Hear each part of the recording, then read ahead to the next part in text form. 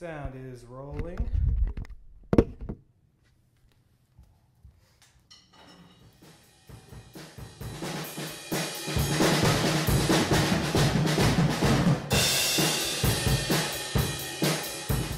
Honestly, I never thought I would have the patience to get to this point. When I started playing, I was about 11, and I'll be honest, I was really only doing it to get out of playing rec sports for a whole damn summer. I started taking lessons from Ron Hurst, who actually is a drummer for Steppenwolf, the 60s rock group that wrote Magic Carpet Ride and Born to Be Wild. I was pretty nervous at first to be getting lessons from a certified 60s rocker, but after meeting him, he was incredibly easy to talk to and to get to know.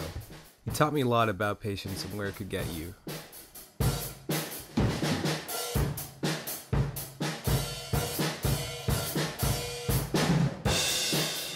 It was stop and go at first. Sometimes it seemed like there were not enough hours in the day for me to practice. My neighbors really loved that. Other times though, I would get so frustrated at learning a new style I would just want to quit altogether.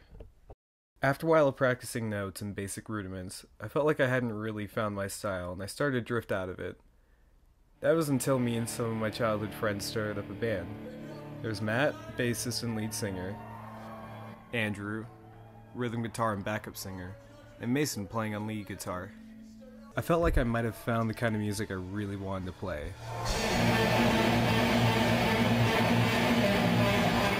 Okay, maybe metal wasn't my style. At all. So we were a pretty terrible band.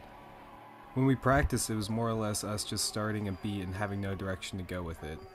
Not a great way to write songs, but that was when I started to improvise most of my beats.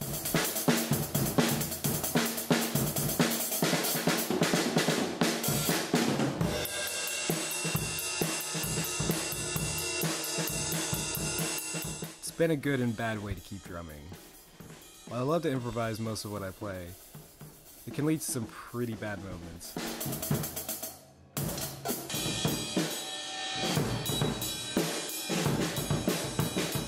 When I trip up, I usually try to borrow from my idols, John Bonham and Neil Peart.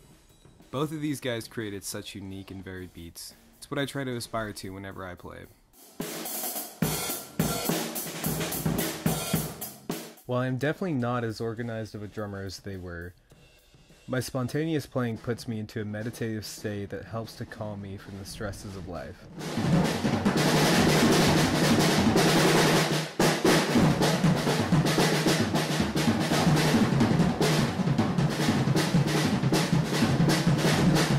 And it's a great workout too.